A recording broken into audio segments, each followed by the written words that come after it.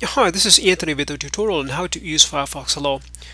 If you're wondering what Firefox Hello is, well, it's a new online voice and video communication service. Firefox Hello was introduced by Mozilla in Firefox version 34, which was released on December 1st, 2014.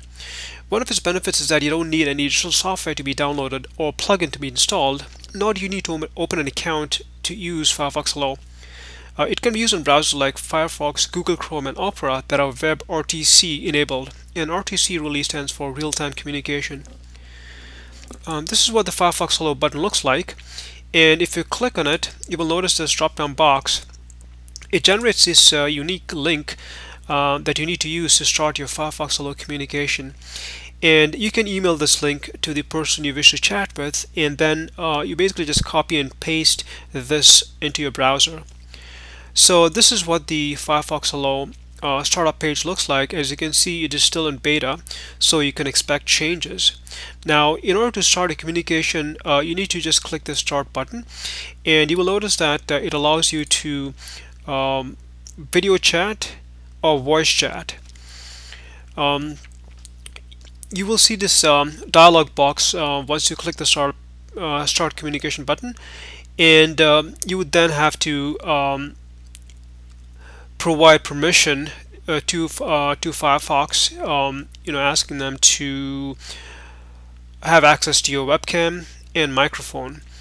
So you basically can use this drop-down boxes to choose whichever webcam or microphone to be used, and then click the Share Selected Devices button. Once you do that, you'll see that it starts ringing, and you will see the screen.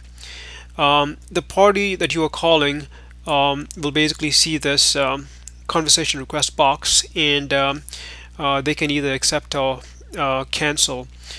Obviously, it gives them the option as well to video or voice chat. You will then see this screen once both parties are connected, and this larger box right here, or screen, will stream the video or picture of the party you're chatting with, and this smaller box right here will display your video or picture. Once you're done with the conversation, you can just click this exit button, and once you click the exit button, you will see this little screen asking you for your feedback. This is if the green button obviously is if you found the conversation or the experience good, or the red one is bad.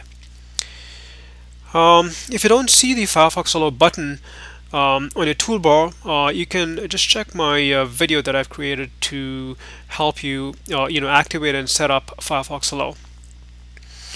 So that's pretty much it. Hope you found this video useful.